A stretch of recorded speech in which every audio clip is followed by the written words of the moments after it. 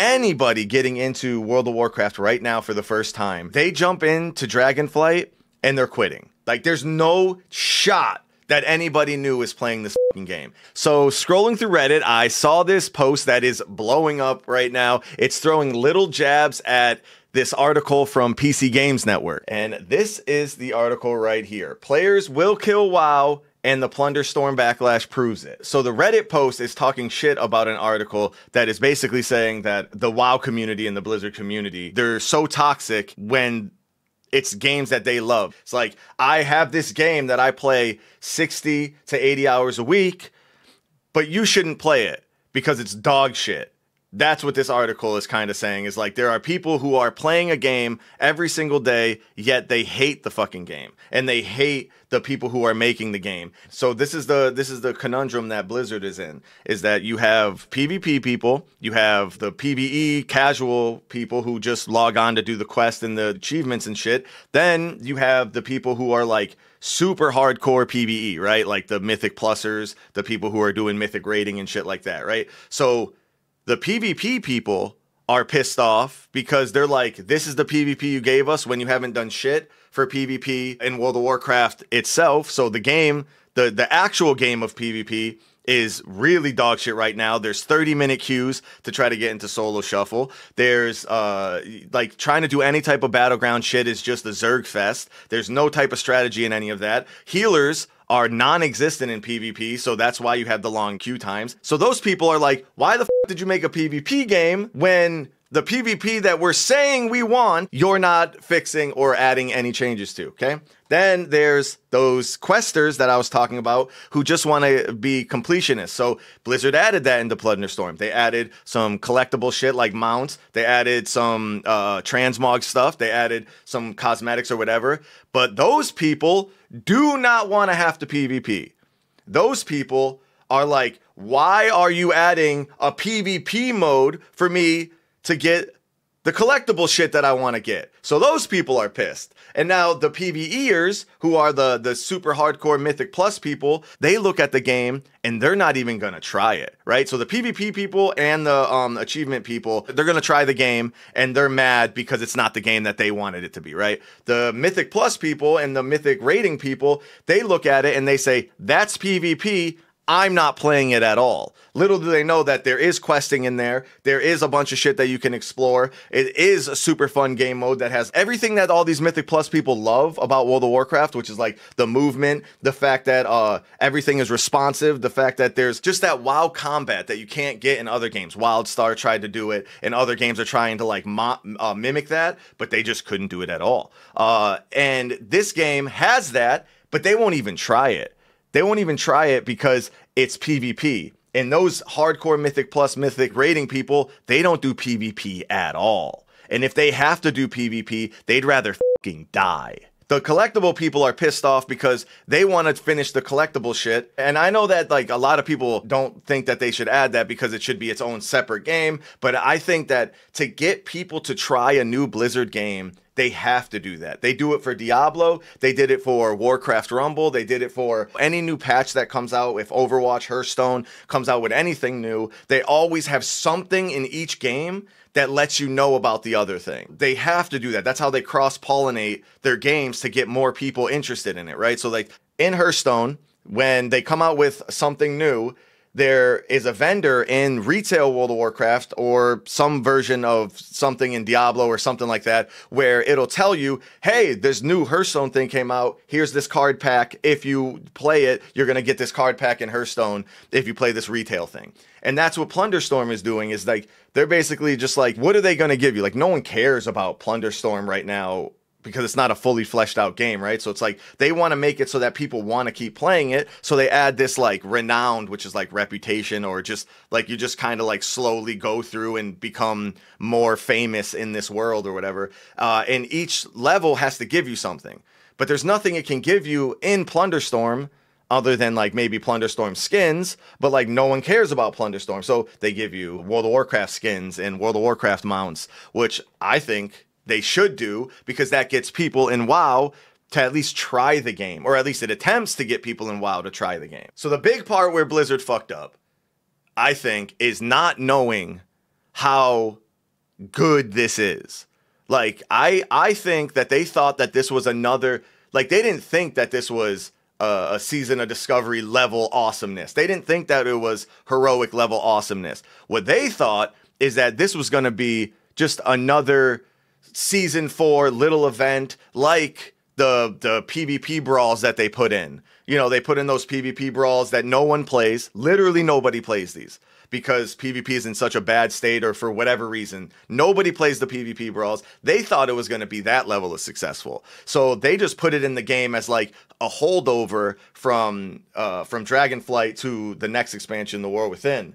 Now, I think they f***ed up big time, because if they would have just said that this is Warcraft Plunder, or, you know, Plunder Storm, whatever they want to call it, but Warcraft Plunder, and it's its own thing, kind of like how I feel like Warzone f***ed up at first, when they made it part of, you had to buy Call of Duty to get access to Warzone, and then it was free later on. But I think they're going to realize that this is like a successful way to make the Warcraft games, and it should be 100% free to play. It should be 100% a standalone game. There should be no sub attached to it, and you should get shit in their other games for playing this that'll get you to buy the other game or sub to the other game, right? So imagine like you're playing Plunderstorm and you get these transmogs in Plunderstorm, and you get like these, maybe they add like, you get like shit that doesn't matter, like XP boosts, and like you can maybe you can give your character something that gives them a little bit of like a utility or something like that. This is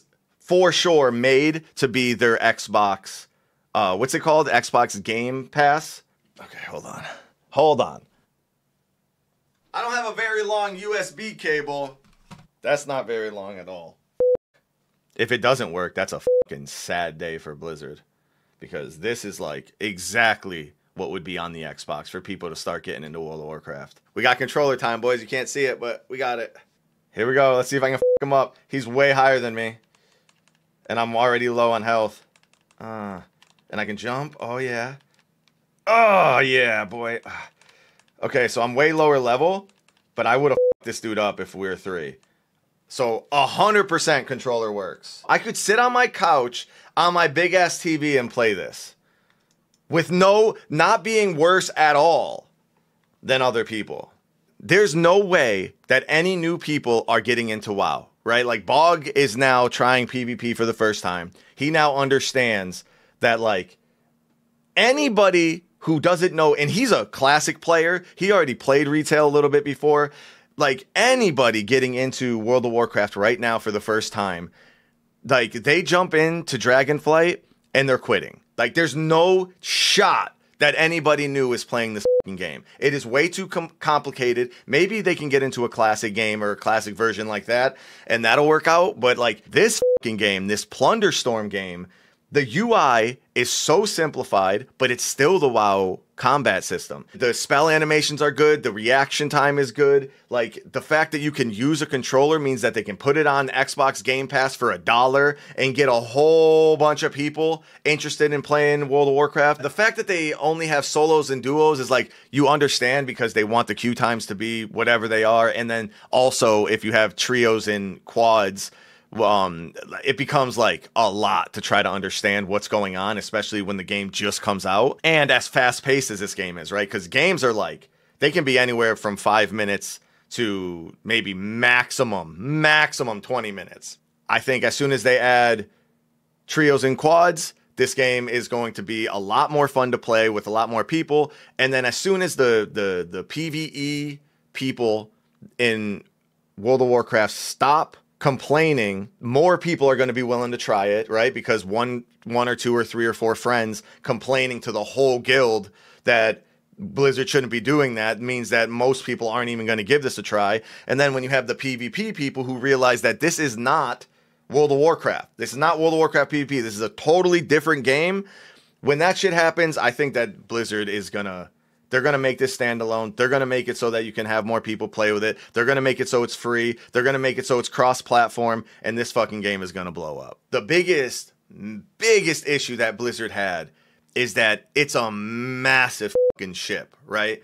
It's a massive ship, and trying to navigate a ship is like way harder than navigating a little sailboat, right? So like, what they did with Classic is they had a little team that did Classic Vanilla when it came back. Massively successful, probably cost them way less money than anything else they were going to make. So then they ended up having another small team that did Hardcore. Fucking massive success for them. Then they did Season of Discovery, which is an insane success. Like way bigger than it ever should have been or that they ever thought it would be. And I think so now they're starting to like fragment into these little teams, and Plunderstorm is now a little team. Shout out to Kirby, right? He's a YouTube streamer who's apparently one of the leads on this game. They talk about that this is just a small team. So when something was broken, like there was some issue with the coins or some abilities or something like that, they fixed that shit in like 3 days. In 3 days, that shit was fixed. That never happens in retail. You wait months for things to get fixed. So yeah, I think it's like little segments of Blizzard trying out, just throwing shit at the wall, right? Just throwing a whole bunch of different things. Some things don't work out. But yeah, there's just like these smaller teams trying out different things that are completely different than what the normal, because Blizzard has to be safe because they have those PvP people that complain, the PvE people that complain, the achievement whores that complain. Like, they need to have this consistent game that they're making, which is retail or classic, going in these really steady, really streamlined directions. But nobody is playing these games for the first time. They need to start making new games with new ways of interfacing with the games. And that's what Plunderstorm is. That Plunderstorm is just another version of that. Season of Discovery was another version of them just completely stepping out of their comfort zone, doing something wild that just works out. All right. I think that people have been burned so much by Blizzard that they love, like, it's like they love to see the downfall of Blizzard, right? Because of however they got hurt by Blizzard. Diablo 4 was the worst game that they've ever made, right? So that was one of the things. The Shadowlands was like the biggest blunder that they've ever made in Warcraft history. So people are like super fucking mad. And so they're like, we want this company to fail, which I think is fucking dumb, right? Like, why? Like, who cares if the company does good or bad? Is the game good or is the game not good? If the game is good, play the game, enjoy the game. If the game isn't good, play something else. It doesn't make any sense to have your identity wrapped up. Bro, okay, I need to show you this. Okay, there was a Reddit post 2 months ago called "How Do I Quit WoW?" And I need, literally, I'm not kidding. Like, it's a literal fucking post. Yeah, right here. Let me read this to you verbatim, because this is like, I feel bad for this guy, right? Like, these are like real people have these fucking like issues. Listen to this. I've played WoW my entire life. I was addicted back in the day. The only reason I quit was because I got my first girlfriend, which, by the way, is awesome. Like, you know, I played casually ever since, but became addicted when they launched classic servers. I'm 37 now with a good job and amazing wife. I raid 3 nights a week. I keep telling myself that this week will be the last week of raiding, but it never is. I fully understand how much time I'm wasting and how I can be so much more productive with my life. I know with Cataclysm coming out, it will consume me. How do I quit? This fucking guy is playing every single week, 3 days a week, he says, or raiding 3 days a week, which means he's playing way more, and he hates it. But he's playing every fucking day. This is an issue that people have with Blizzard games, is that, like, it's almost as if like the games are like the new cigarettes or the new tobacco or nicotine or whatever. It's like people are like, I should not be doing this, but I'm doing it anyways. And I don't know how to think about this. And then like the comments are even crazier. This guy's like, when you have the motivation, not just like the discipline or just saying like, all right, this game, I'm done playing this game. I don't like it right now, or I do like it and I'm going to keep playing it. When you have the motivation, take a moment to unsubscribe and uninstall the game to make it as hard as possible to casually start the game up again. They're coming up with strategies, real strategies to try to not play a game. This guy says, had the same issue more or less. get banned. Do something to get your account banned so you stop playing. Like, I can't, like, I don't know whether to laugh or cry at this. Like, this is insane. This is what the community is for World of Warcraft. So when Blizzard comes out and makes a game like Plunderstorm, you have those people who are like, I fucking hate Blizzard because they ruined my life. They took the game that I loved and they took my life away, and nothing is ever going to be good again. Instead of these people just growing up and realizing that, like, yo, I just don't, like, that's not my life anymore. I'm an adult now. I have a wife. Maybe I have kids. I have, like, work and shit. Like, I can't play games like I used to play. So I'm going to now set aside time to game casually rather than my life being gaming. But that's what I'm trying to say is these people's identities are built up in World of Warcraft. So you're like me, I'm Jim Fro playing a character in World of Warcraft. These people are a Tauren hunter. That's what they are in real life. Their identity is a Tauren hunter. And those are the people that Blizzard has to try to say, well, I know that you've been wanting this thing, but like we've been working on this really cool thing on the side. And those people are like, no, yeah, I don't want no old duels. I'm not drinking non-alcoholic beer. Like, give me that alcohol shit. And I want it to be Bud Light. And I want it every day right fucking now. That's what they want. And then when Bud Light comes out and they're like, yeah, but like we also support like trans people, and they're like, what? I'm not trans. Like, how fucking dare you? All right, so the thing about this that is astounding is that Blizzard doesn't launch anything just like willy-nilly, right? Like, look at this. Like, they tell you everything you're gonna get in patch 10.2.5. They tell you what you're gonna be getting in season 4. They tell you that there's gonna be something coming in 10.2.7, a bunch of different things. They tell you that the War Within is gonna come out. They even, when they were at BlizzCon, when we went to BlizzCon this last November or whatever it was, they were like, the new raid is, there's going to be this amount of raids, there's going to be this amount of dungeons, there's going to be this amount of stuff. Like, trust us, it's going to be great. We're doing this with Talons. They didn't do that with Plunder. They dropped Plunder with like a day's notice, not even, and this is all they gave. They gave an icon to say that Plunder is coming. Why did they do this? Why would Blizzard not want to draw hype for this?